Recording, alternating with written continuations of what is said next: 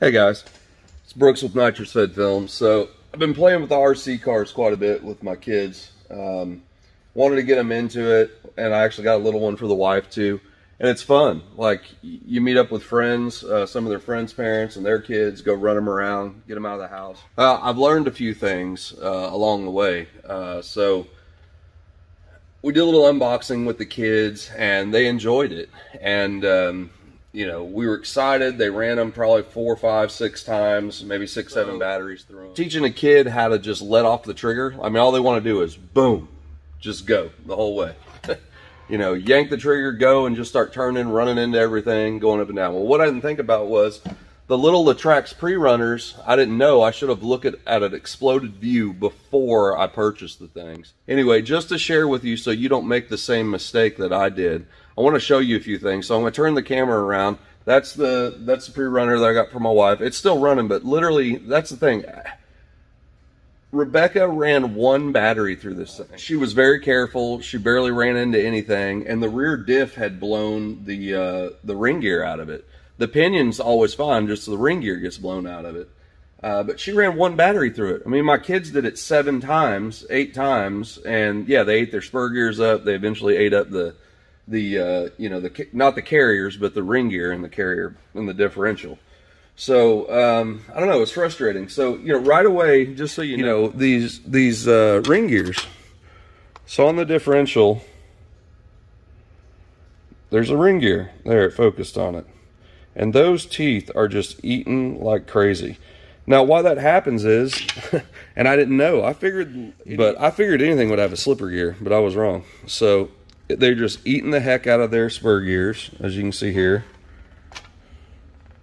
I've had this Slash Ultimate for probably, I don't know, 7, 8 years, something like that. And you learn when you go to 2S and of course on to 3S, now this was, you know, almost 10 years ago, that you want that slipper clutch to slip a little bit. Well, these little guys, they don't have one, and just hammers them away. So basically what I'm getting at it is, do yourself a favor and just, these Rustlers, $159 with no battery. If you're in RC, you already got batteries, you know, 159 bucks. And instead of being a 4-wheel drive, it's a 2-wheel drive. Less parts to break for them. I already ordered the RPM front bumper. It's on the way, the big bumper. And then this one also doesn't come with a guard for the motor or anything, but I ordered all that from RPM. It's like 10 bucks a pop for those things. So it's going to protect the back end of it. It's going to put a nice bumper on it. I'm not going to put a wheelie bar on it. I mean, just let it get up on the bumper, you know. But I already found a weird deal with it as well. So I already found a weird deal on these. But right away, you know, this is a lot better. It's got a slipper clutch. I can adjust it. They're not going to eat everything up. You know, it's going to be better. But right away, I get this thing. I mean, so I get the Rustler, and these are the steering linkage turnbuckles. I mean, super, super thin. And they were already kind of arced and bent. So again, hobby part. Now, anything you use, I know you've heard this a million times, everybody does, you got to use blue Loctite on these things when you knock down these lock nuts and everything. But I mean, I had ordered those for my Slash, but I didn't want to use all of them for my Slash. I broke the rear and I wanted to adjust it. I only put 2 in the rear. I didn't use them for the steering linkage. There is a little bit of slop in this hobby wing stuff. So, but for the kids, much better, and it won't break like this one will. So, I mean, look out for things right when you get them. You know, if you just look out for things right when you get them, try to, you know, like I said, protect it. So anyway, we're going to, we got the battery in this thing. We're going to just fire it up on 2-cell and see how fast the tires. You know, with the kiddos, definitely put them on training mode. That's what I'm going to do.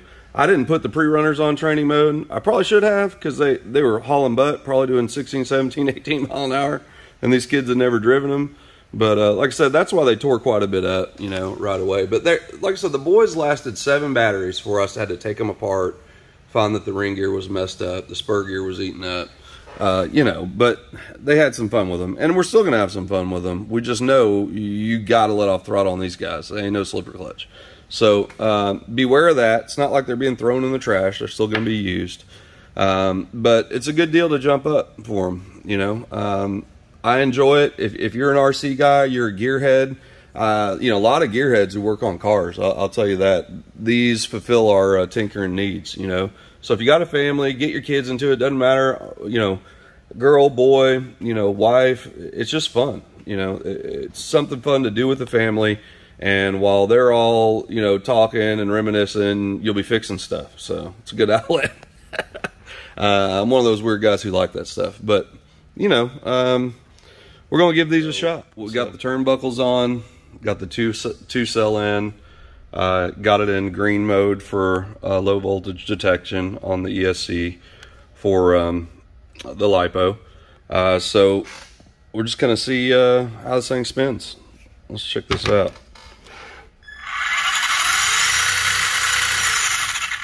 Not bad. Not bad. Ballooning them up just a little bit. Let's see.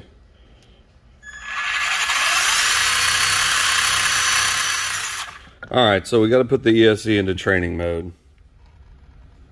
Press and hold. 1, 1, 2, 1, 2, 3. Let go. You'll see a 1 flash, 2 flash, and a 3 flash, and let go. And let's see if it spins slower now. There you go. Half the speed, probably. Now, I'll put it back into regular mode. Press and hold. 1 blink, let go. Back to green for low voltage. So he's about to walk off the table. But no, so far so good. Like I said, got MIP axles for it to throw in. Got an RPM motor guard and bumper set up to go on it, and a front RPM bumper as well, the super wide bumper. Because these kids, the way they drive them, they're gonna smack the crap out of this thing. So we'll put that real wide bumper on the front, the engine protector and bumper on the back, and get them set up. Leave them in training mode. I will tell them I will turn it up to full speed when you can drive it 5 times without breaking something. And there you go. So put some limits on them and let them have fun though.